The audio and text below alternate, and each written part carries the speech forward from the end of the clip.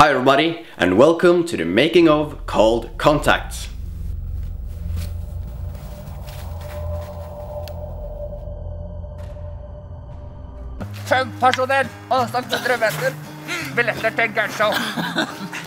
For a long time, I wanted to make an action movie in a Norwegian winter landscape. But since there are so many action films on YouTube already, I wanted to make something different, and I decided to make an action comedy. Now, when me and my friends make videos like this for YouTube, we usually operate with a very low budget.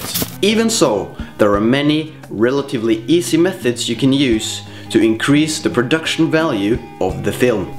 For example, all the locations are actually right outside my house. When you don't have easy access to good locations, there's a lot of things you can do by using close-ups and creative camera work to hide the true background and create the illusion that you are, for example. We are now deep behind enemy lines, right next to my house. It's nice. You can also use actors in different age groups, military costumes, airsoft weapons and other props. All these details combined together create a lot more depth to your videos. But remember, these things look real. You must always notify the police and tell as many people as possible that you are making an action film. Unless of course you want to get arrested. I shot the entire film with my Canon 550D or T12 Rebel, the 24-105L lens and the Rode video mic. In addition, during the whole movie I actually used a tripod as a Steadicam. After we had filmed everything, I imported all the footage into Final Cut Pro directly from the card using log and transfer, and I then started editing. After putting all the clips in the right order and having added sound effects and music, I chose the clips where I was going to use more advanced special effects, exported them in full quality, and then opened them in After Effects.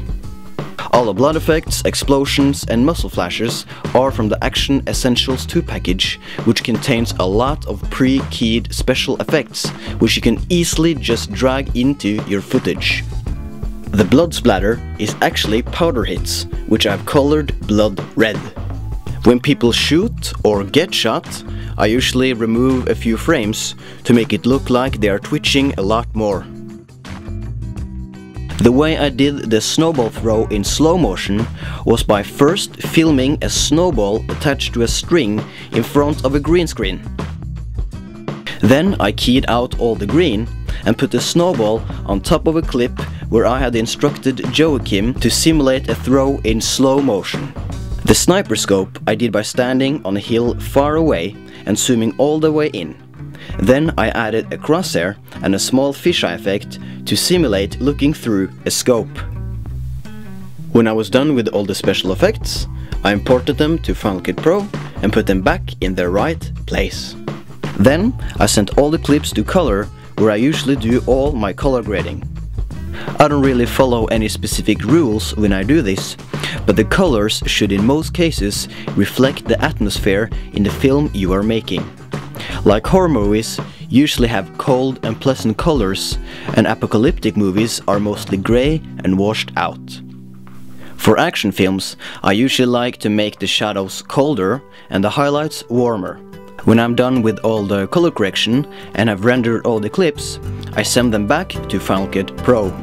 Finally, I add black bars on the top and at the bottom of the video to get the CinemaScope 235 film look. Then I export the movie using compressor. Since most modern internet connections are pretty fast, I like to export them and upload them in very high quality. Then I upload it to YouTube, and for me, it's work complete. Work complete. So, I hope you all enjoyed watching this. Now, of course, there are always things that could have been better. But this is basically just something me and my friends filmed for a few hours on our spare time. After all, the main reason we are doing this is to have fun. Also, you should check out the description where I have posted a lot of links to external websites I find helpful when making movies. Thank you all for watching.